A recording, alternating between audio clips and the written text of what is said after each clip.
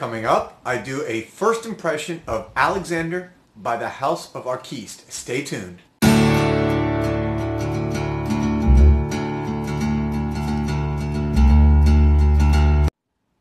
Welcome back, everybody. This is Joel the Nose coming to you from Miami. And today I'm going to do a first impression of Alexsandr. You can see it there. It might be a little out of focus, and that's from the House of Arquiste. You've seen me review them before. I've done I've done Sydney Rockpool, but this is the American niche house, and very cool. I've mentioned before, it's designed by an architect. So the bottles, the fragrance is all founded and created by an architect. So there is a theme that runs along here that I'll get to in a second, which I think is very cool with everything I've smelled so far. So I'm working off one of their decants. Here you can see the name Arquiste there. And this is one of their decants that I got from Osme, my local perfumery here in Miami. And just to read you a little information about it, this was released in 2012. It is a masculine, so it's not classified as unisex. This is masculine eau de parfum. The nose behind this is Yann Vasnier, who also did a bunch of the others for the Arquiste line. And this is, if you read about it, the backstory, this is based on a gentleman's duel in 19th century Russia, say around 1837. So all their fragrances have a kind of cool backstory, historical, very much, again, in line with the nature of the architect, who is a historical preservation architect. And so all the themes, all the smells behind all their fragrances have that line running through it. At the top, you have Neroli, Aldehydes, iced vodka accord, and birch leaves. At the heart, you have violet leaf, Orris, Cognac, Russian leather accord. And at the base, you have fir balsam, birch tar, Oakmoss, Musk accord.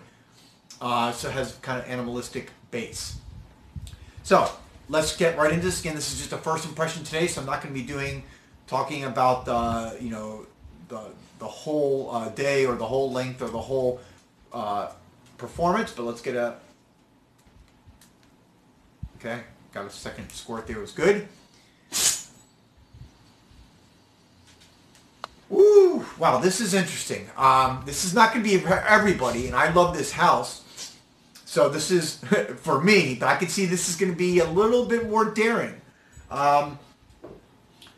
This initial smell, and because they list iced vodka accord, which God only knows what notes go into an iced vodka accord, but to me this smells like you are sipping a vodka tonic in the 1830s in a wood-lined bar, wearing riding boots after having just gotten off your horse in an old English town.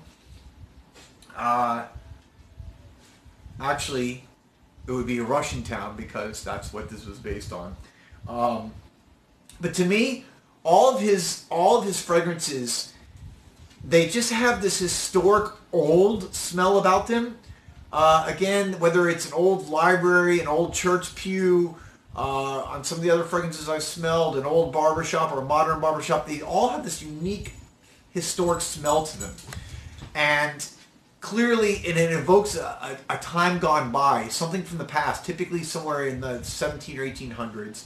This is obviously something in their DNA that runs through it very clearly through all the fragrances. And this is cool. And I think any Arquiste bottle you pick up, with the exception, again, to me, of Sydney Rockpool, which is one of the outliers that I've smelled so far, which I loved, by the way. You have this preservation architect feeling that runs through the DNA of all the bottles. And it's one of the things that makes this house so unique, and I think so likable. Because I think for people who like a story, who like a different type of smell, who like something that's unique, that's really gives it a flair, you're going to love this house. Just to give you a little bit more of this top smell.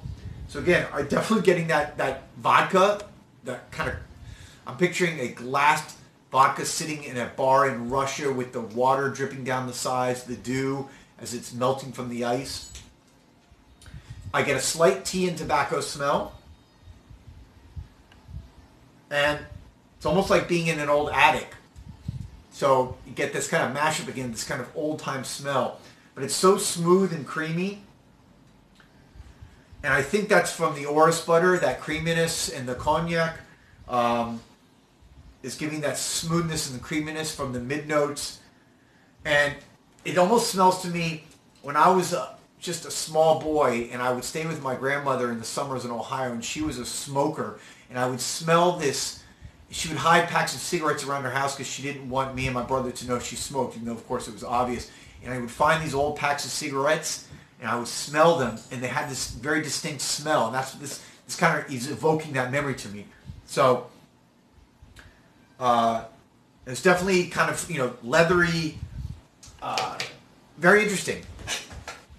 Again, this DNA of this preservation architect, old historical smell, whether it be church pews, wood, leather, it all is here. So if you like something unique, if you like something that smells historic and old school, give this one a try. If you have already, I'd love to hear about it.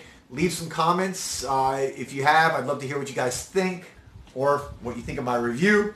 If you haven't already subscribed, please subscribe. I would really appreciate it. And as I always say now, Santa may leave you some extra gifts this year. This is Joel the Nose coming to you from Miami. I appreciate, as always, for you watching and listening and giving me your precious time. And I hope everyone's a great day. I will talk to you guys soon.